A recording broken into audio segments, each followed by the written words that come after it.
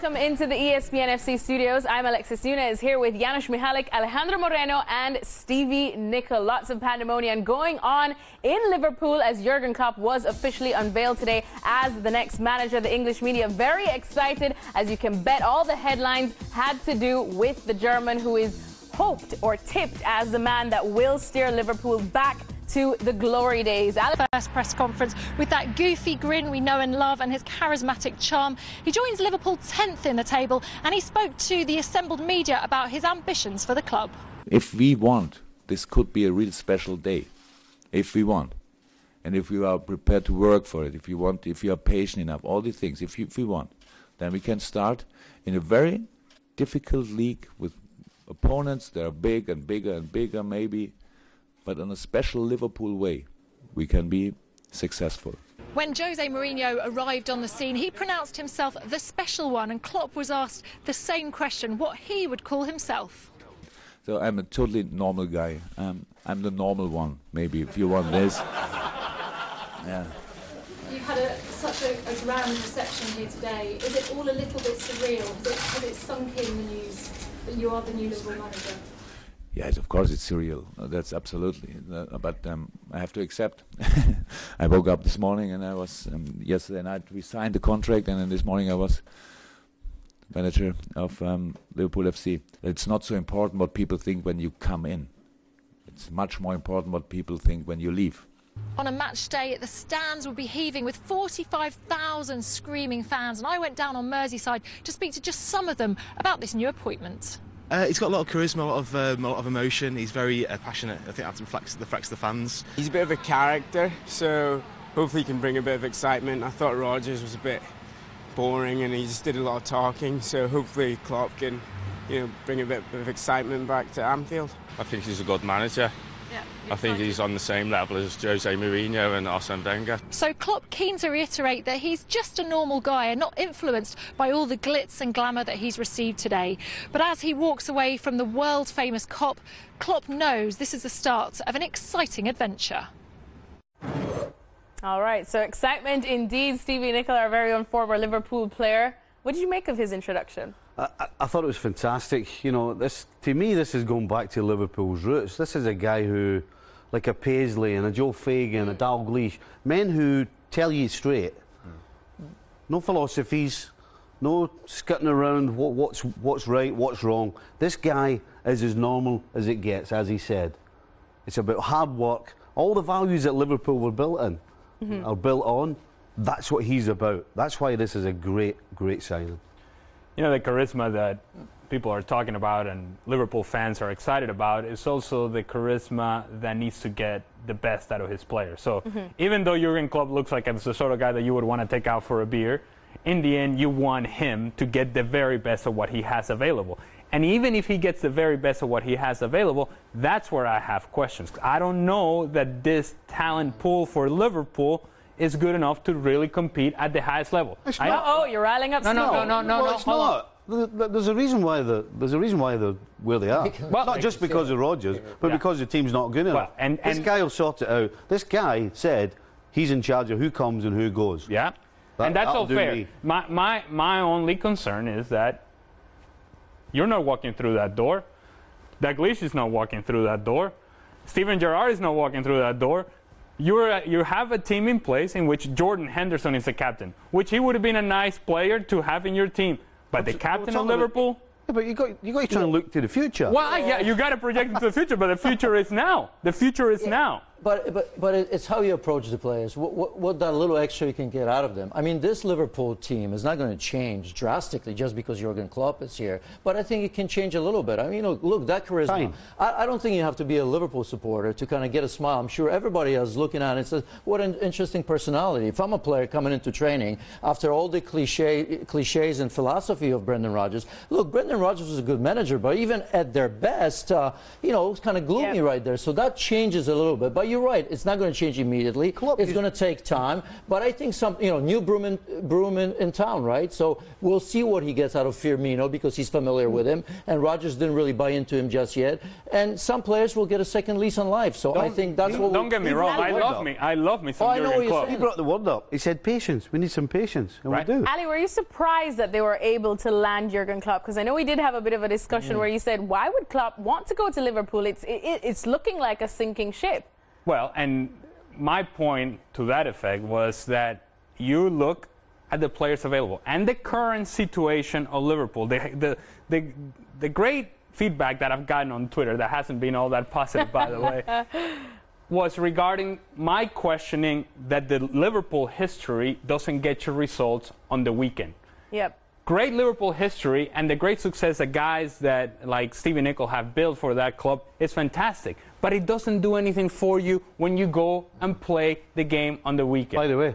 Yes, sir. He's already resurrected a sinking ship in Dortmund. My point is that he is more than capable of doing the job. Had I been him, I would have taken that year off that he had talked about, and I would have allowed some pieces to fall because there might have been better opportunities available. That's all. He said it's his comfort zone, isn't it? His background, where he comes from, Mainz, the way Mainz play, Borussia Dortmund. You know, so I think some people kind of, go towards that because they feel comfortable in that situation. And by the way, I don't think you were wrong in saying that, that you didn't think that Jürgen Klopp could come to Liverpool, because I wasn't sure. I had the same doubts, not just because of players, but I think he was actually capable of getting to a club that's already in the Champions League. But I think it's going to be a big job to get them there. And I think he's one of those few people that kind of won that hard job and then look good in the end. To your point, Ali, this tells me that he's got substance. You know, we always think that a guy with his reputation and where he come from, right, I'm going to hold on till I get the biggest and best job and the most money. Right. And that's another reason why I'm glad this guy's here, because he's all about substance. It's not just about the money. It's not just about hopefully getting to the best club that's going to spend a ton of money. He's the highest paid manager in England now.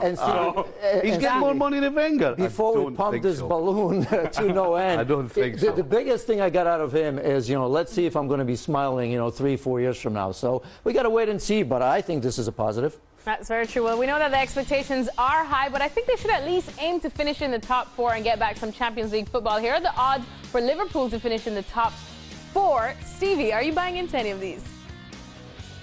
Of course you do. Yes. They're favorites, so Spurs are still below them. I'll tell you why I'm saying yes. Because too many of the teams in the Premier League are just so inconsistent that that's why Liverpool's got a chance. You can say it. You can say it. There's a lot of average teams out there in the Premier League that allow Liverpool to have the chance, a realistic chance to push into the top 4. And that's why I think they can maybe get there. Ali, do you believe that they will finish in the top 4? After I've given you all the spiel about the fact that they don't have players? No, of course not. You're taking over from Dan and the silly questions. I just told you why, if I'd been Jürgen Klopp, I would have taken this. That's what he said. Look, he's you can have a brilliant manager, by the way, you said that you didn't like the players that you had available. However, unrealistic. Under Rodgers, you would never have said, even though they're only 3 points out of the 3rd place, you would have never, at least you've given him that chance. It's not going to be easy, though, for sure. I'm pretty sure Stevie's still picking them to finish in the top 4. Easily. All right, well, he's told me like 10 times He's getting already. emotional today. They're top 4. All right. All right, well, we know one of the biggest criticisms that Brendan Rodgers got was that he didn't have enough control over this so-called transfer committee and the players coming in and out. Well, Jürgen Klopp had something to say about that as well. For me, it's enough that I have the first and the last word. And in the middle of these 2 words, we can discuss about everything. And if it don't take too long time, because we only want to discuss about very good players, and it's and it's discussing on the highest level. I hope so. Yeah, and that's all what we have to do. Well, this man right here, Sir Alex Ferguson, the former Man United manager, is a big fan of Jürgen Klopp. He's got a new book out, and it is called Leading. As we know, he did that very well during his long stint at Man United. He also had a comment on this whole transfer committee and whether it really matters or not. If you don't trust your manager, why have him there? You've got to trust your coach. He is the man and should be deciding which kind of player he wants, the type of player, position he wants, his character he wants. It's the manager who knows more than anyone about what he needs for as a coach, and I think that there's a lot of this happening in the game now, this Moneyball ideas about looking at statistics of players and bypassing the manager's thoughts. You know, I think it's wrong. Alrighty, Stevie, do you agree with Fergie? Listen, Fergie's 100% right. To me, this is common sense. I agree. If somebody said to you, I want you to do this job, I'm going to get you the pieces, and if you don't make it work, you're at the door. Why would you take that on? How about, if you really want me, I'll bring the pieces in, and if it doesn't work, I'll walk out the door. You don't have to fire me. That's where I see it. And yet the realities of today's world are different in terms of the decision-making process. So the key for a guy like Jürgen Klopp incoming, he had to have made it very clear to whoever he was dealing with is, listen, I'm going to have to be big part of the decisions. Otherwise, I cannot sign a contract. I have to have a major say as to who comes and who goes, because otherwise it's not worth it. He said he's having the say, not a major say. First and last say, the only. And I think he knows he's going to have to do it within the reason. But I think if you look at him, his track record is that he can find players, not necessarily for top dollar. He knows he's not going to be going after Ronaldo's, Messi's, and those type of players. But I think he can spend the money. He knows where to look for them. And you know, I think I still think there's somebody above him there, of course, that's always can say yes or no. And that will happen, by the way. I don't care what he says. It will happen. And sometimes, just like in any job, you're going to say, okay, you know. All right, well, everyone is singing Jürgen Klopp's praises, but guess what? Arsene Wenger actually has Brendan Rodgers' back. He says this on Rodgers' sacking. Let's not forget, Liverpool has not won the championship since 1990. They came the closest to winning it 2 years ago, and now I don't know why, really, the rational reasons why they have made that decision so quickly. Stevie. He's just answered his own question. He's answered his own question. Because they haven't won it for 18 years, and the owners, under Brendan Rodgers, thought that this guy's not going to win us it. And that's why he's gone. He's also saying that he brought them so close to it. So, you know, why not just give him another chance? The counter argument to that is the fact that they had a real opportunity to win it, and they blew it in the end. You could argue that they choked it in the end. They choked it away. And if that's the case, that also points a finger straight at Brendan Rodgers. All right. Welcome back. Euro qualifiers continued today. Here are the Group E standings. England maintained their 100% perfect record with a 2-0 win over Estonia. I think they're in. They're definitely in. That is for sure. And you can bet that the newspapers have already picked up on that one. So Raheem Sterling, he netted a goal. So did Theo Walcott, netting the opening goal. Harry Kane had a chance, but he did not manage to get one. Move over, Wayne. Okay. That didn't take long. I know, right? How many chances is this guy going to get to play centre forward? Every season, Wenger will play him at centre forward, and it's, oh, this is the future of the club. England are doing it now. He's going to bomb 2 or 3 games, and then he's going to be back wide. It just makes you wonder, right? I mean, you look at this English team, and, you know, Wayne Rooney, okay, he's still there, but I always remember a team that was led by Alan Shearer, Gary Lineker, you know, you had Gaza in the midfield. I look at this squad, and I just don't see anything. Yes, some promising players, you know, within a year, are they going to make a jump like this, as you've mentioned? I just wonder. So, fair play to them to make it, but I'm not saying the future isn't bright, but I would worry about Euros. Goodness gracious, they had a 100% win record, Alejandro. Do you have any more faith in England? Do I? Hold on a second, wait a minute. Or the team? Do I have faith in England? Come on. You don't have to be English to have faith in England. Based on what you see and the players that are playing. Yeah, but what I also have seen is that what was supposed to be the golden generation of players going into international tournaments, and it's Gerrard, and it's Lampard, it's this guy, it's that guy, Wayne Rooney, and it didn't happen for England. They're 100%, and that's fantastic. 27 points, yes, that's all very impressive. And then they get to the major tournaments, and they're unable to provide that same level of performance, or simple as the fact that they play against better competition, and then they just go. Well, they're in a position where they get simple groups because of the standing in the game, and they always get to the competitions. They get an easy group. It's not because they've got great players. Switzerland doesn't make that group that easy, though, does it? You fancied them before England, didn't you? There's a what's he doing? What is he doing to you? What is he doing to you?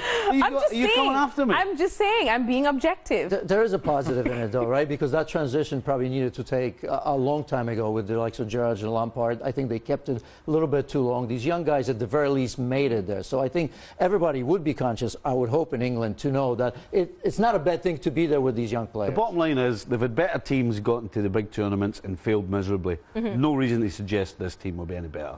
Alrighty, well, let's move elsewhere in the world, down to South America. These are the CONMEBOL 28 World Cup qualifying standings right now. Chile, they're at the top. They had a nice 2-0 win over Brazil. Argentina, they're somewhere there in the mix, down at 7th. They're missing Lionel Messi. They also suffered a massive defeat to Ecuador. Alejandro, Argentina and Brazil, massive powerhouses, not just in South America, but in world football. Which of these two losses shocked you the most? Argentina. I think Brazil, you look at this version of Brazil, and we've talked about it, it's not your father's version of Brazil. It's not the magic and the flex. Yeah, your father, his father. Stevie's father's version. You don't see, outside of Douglas Costa, you don't see a team that will take players on one-on-one situations, and you don't see the creativity in the final third. They become very average as compared to the standard that they have set for themselves. So losing away to Chile is not a surprise. However, Argentina at home, and not only that they lost, but the way in which they lost, in which Ecuador, it's not like they were hanging on to the result. No, Ecuador went and pressured Argentina. They went and got possession of the ball. And Argentina, so very inconsistent in the way they play, but more so than anything, it's like they were a Sunday pickup game. Everybody doing their own thing individually. Ángel Di María running that way, Javier Pastore turnovers over here. And you just see a team all out of sorts. And I think you just have to point the finger at the fact Lionel Messi is not there. They don't have a point of emphasis as to who's going to carry the possession for them. All right, well, coming up next on ESPN FC, we'll have lots more from Shaka Hislop's interview with Sir Alex Ferguson. There's no real domination in the Champions League today, because if you look at the times that Real Madrid won it 5 times, Bayern Munich 3 times, Ajax 3 times in a row, there's no team won it twice in a row since the Champions League started. So that tells you how difficult the Championship is. I think it's cyclical. I think the English teams will have their spell as they did, you were talking about 10 years ago. I think that will happen again. I think they'll find their moment. Sir Alex Ferguson there weighing in on the topic that we have been discussing a lot, why English teams seem to struggle in the Champions League. Stevie, what did you make of his response? Is it cyclical? I think he's, again, 100% spot on. Particularly with the amount of money that the Premier League clubs have to try and go and buy the best players. Eventually that money's going to pay dividends, and eventually another English Premier League side is going to win the Champions League. It's a matter of time. You know who else has money? Barcelona, Real Madrid, Bayern Munich. Those players can those go. Those teams have always had money. I know, but those they've teams, always had money. Know, so what happened to them when the Premier League teams were winning? They still had the same amount of money. Huh? They still had more money than anybody else. The point being is that those teams can buy and go after the same sort of players that the Premier League teams would buy. But that's the question I'm asking you. I'm not sure what you're asking me anymore. Well, what I'm asking you, when the English Premier League teams were winning the Champions League, so Barcelona's, Real Madrid still had more money or as much money as them. So Barcelona bought Luis Suarez, Real Madrid bought Cristiano Ronaldo and Gareth Bale from English clubs, and that may continue to happen as well. And as long as those teams are around, and as long as Cristiano Ronaldo is around, and as long as Lionel Messi is around, it's going to be difficult for any of these English teams to break through. And that's why Fergie's saying it's cyclical, because those guys are going to go away. So unless they're replaced, that maybe they change. It's all maybes. Yeah, no? The money eventually will win you something. You can't tell me that Manchester United, Manchester City, you know, if you want to put Arsenal in there, will not win it again. I mean, we may have to wait 2 or 3 years, but I think it's only the grind. Louis van Gaal has talked about it, the grind of the Premier League. I suppose they don't change the games for you to give you more rest, but they will win it. But don't bring up the grind of the Premier League, because when they were winning, nobody was complaining about the grind of the Premier League. When they were dominating, nobody was complaining about the grind of the Premier League. I'm not complaining. You brought up the grind. agree. That is no, true. He saved the grind. Well, because it's true. Because it's true. He did mention Spain, Arsenal as well. Not a good example. In Spain, you play Friday if you ask for it, or wherever you may be in Serie A. It doesn't happen in England. You just play. So, I mean, fair play to them. Much harder competition than some. Indeed. All right, well, coming up next on ESPN FC, is Diego Costa calling himself fat? We'll find out after the break.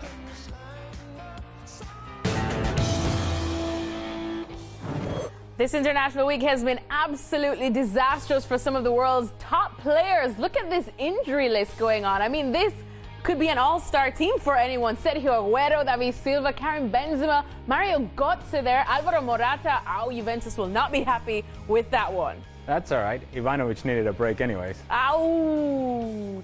You mean he didn't? Chelsea are delighted, didn't they? Mourinho's like, oh, thank goodness. Well, someone who wasn't injured is this man, because he wasn't even called into the Spain squad. Diego Costa, this is how he's been in the Premier League, and it probably explains why. Look at his stats from last season compared to this season. Yeah, that's not good. You mean he's going down?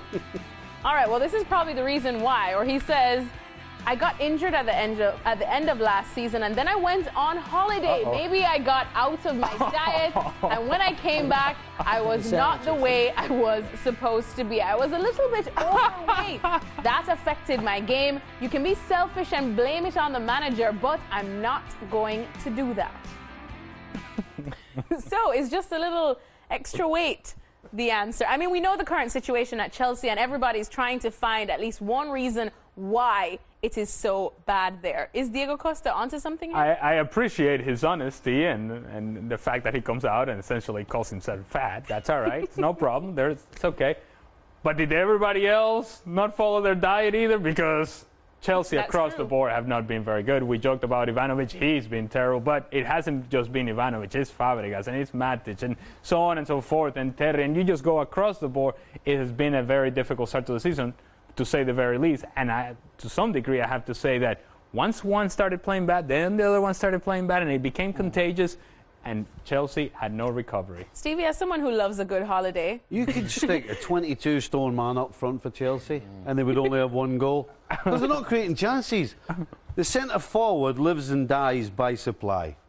Or by food. Chelsea are not giving him a supply, so whether he's 2 stone or 22 stone, it makes no difference. Yeah, I mean, this will be the last time Jose Mourinho gives his players 2-3 extra weeks in the summer. He knows it's a mistake. Obviously, he didn't prepare the team properly, because it's not just him, it's everybody else. And, you know, that's the bottom line. Chelsea aren't playing up because, you know, 1 or 2 or 3 guys. The team's not prepared for the season properly. I'm also not... Charismatic charm. He joins Liverpool 10th in the table, and he spoke to the assembled media about his ambitions for the club.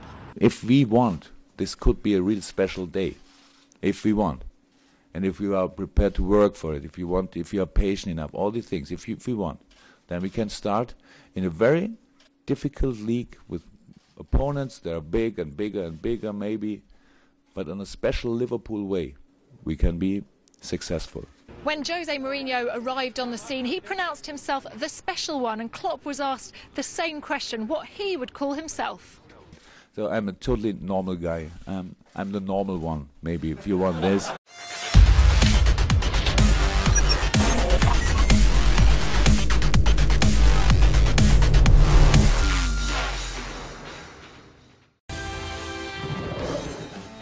welcome into the ESPN FC studios. I'm Alexis Nunez here with Janusz Mihalik, Alejandro Moreno and Stevie Nicol. Lots of pandemonium going on in Liverpool as Jürgen Klopp was officially unveiled today as the next manager. The English media very excited, as you can bet all the headlines had to do with the German, who is hoped or tipped as the man that will steer Liverpool back to the glory days.